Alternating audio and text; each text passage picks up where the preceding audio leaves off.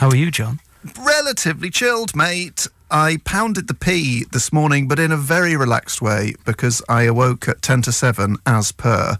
Oh. Bright and breezy. What a waste waking at 10 to 7 when you haven't got kids, Dave. Yes. Sit there. Yeah, true. Sit there thinking about interest rates. So, what did you do? Yeah, get some cereal.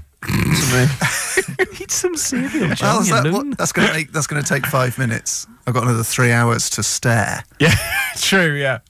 You paint a vivid picture of how rubbish your life is, John. Yeah, well, I had time to paint the picture. Yeah. So I got into London. You had time to go to a shop to buy the paints and the canvas, and then drive home and then paint the vivid picture. Absolument. But I got into London early and took a very leisurely pee pound, and I went down roads that I've never been down before. I mean, literal roads. And there's some really fancy roads. I walked past Jimi Hendrix's house. Which one? The one that Handel lived in as well? Handel lives next door. Nice. I wonder if it had door handles. And I went past a specialist woodwind shop that had a display of bassoons, which made me laugh. Did you take the time to browse?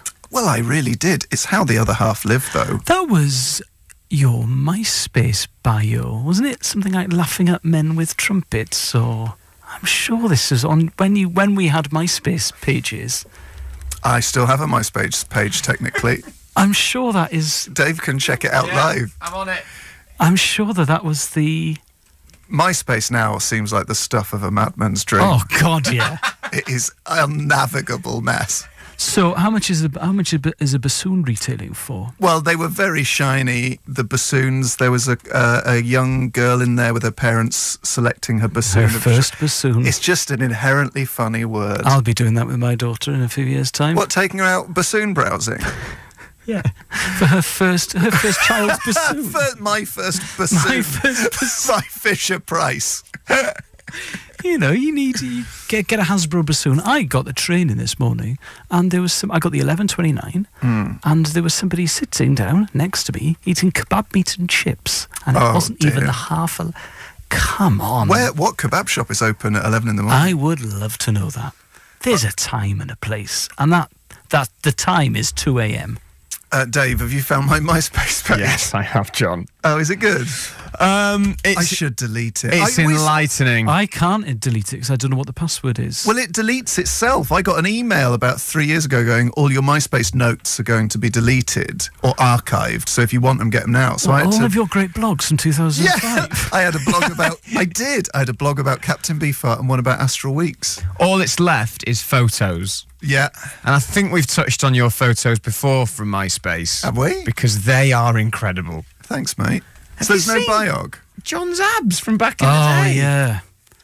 John didn't even need to pound the pee to get abs like that in these days. He's wearing it for people at home who haven't been lucky enough to see John's MySpace page.